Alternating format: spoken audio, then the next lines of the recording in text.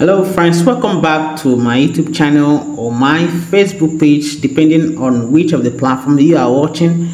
Okay, and of course we have this problem right here to solve. So this is negative 4 power m is equal to 18, and so it's just pretty much simple, and it is to find the value of m that actually satisfies this equation. How are you going to be solving it?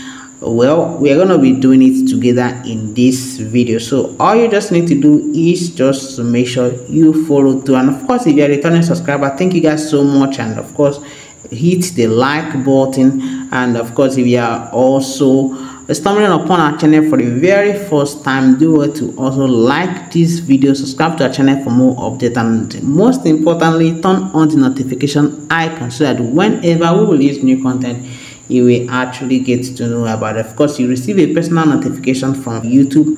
Okay, and then of course if you are watching us on Facebook, do well to also like our video, follow our page, and share this video with your friends so that they will also get to enjoy it. Okay, so having said that and having done all of those things, let us now proceed with this video. So it is just pretty much simple. The first step I want to take is actually to split this minus 4 I have right there, and if I do that I can actually write minus 4 as minus 1 times 4, okay, all power m, and of course it's equal to 18.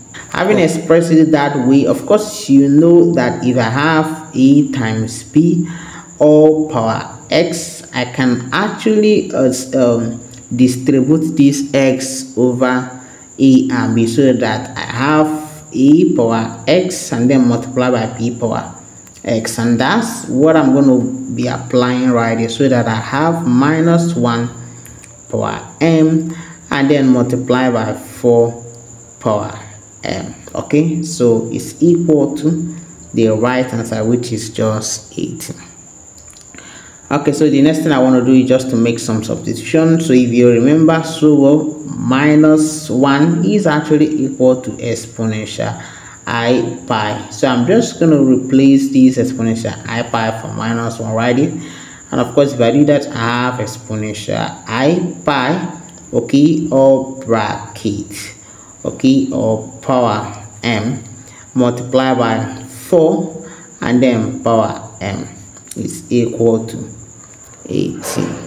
And then moving on, I am just going to put this inside, so I'll multiply this so that I have exponential I pi m, okay, multiplied by, I can also write this as 4 power m is equal to 18. So next I am just going to go ahead to take the natural log of both sides, so that I have natural log of exponential I pi m, okay, multiplied by 4 power m is equal to natural log of, I can actually express this 18 here as 9 times 2, okay, so that moving forward I can use the law of logarithm to expand this. And of course if you remember so well that if you have maybe natural log of a multiplied by b, you can actually expand this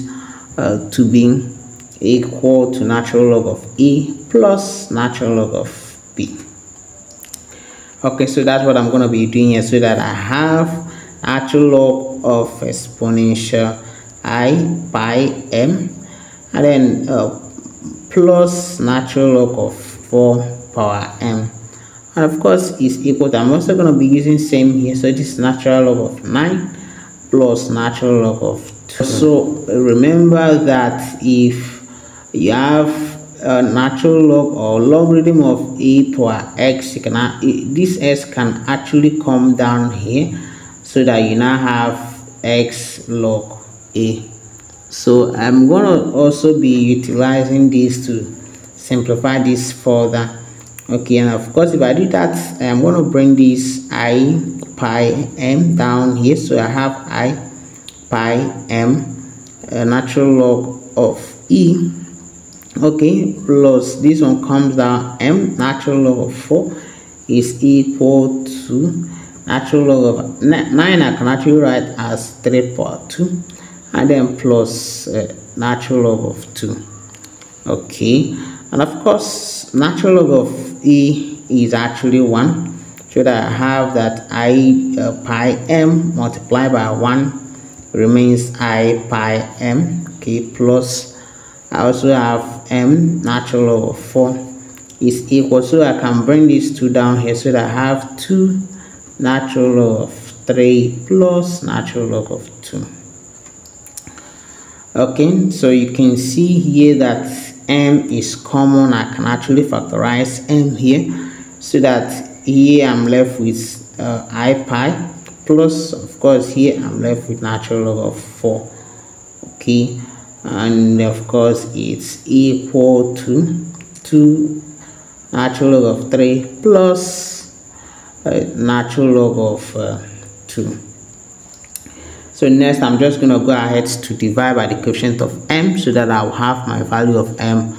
And if I do that, I have divided by I pi plus natural log of 4, and then divided by I pi plus natural log of 4. These can actually cancel this, and then m now becomes 2 natural log of 3 plus natural log of 2 divided by I pi plus natural log of 4, which I can also write as natural log of 2 power 2. And finally, to get the final value for y, okay, I have that this is actually going to give me 2 natural log of 3 plus natural log of 2 divided by I pi, okay, plus these two can come down here to have 2 natural log of 2. And this is actually going to be the final answer for m that satisfy the problem we are solving. So thank you guys so much for watching, and if you have enjoyed this video, make sure you subscribe to our channel for more updates. Hit the like button, and if you have any questions, do drop it in the comment box and I will surely get back to you. Okay, and of course thank you guys so much, and of course I'm going to see you guys in my next video. Bye.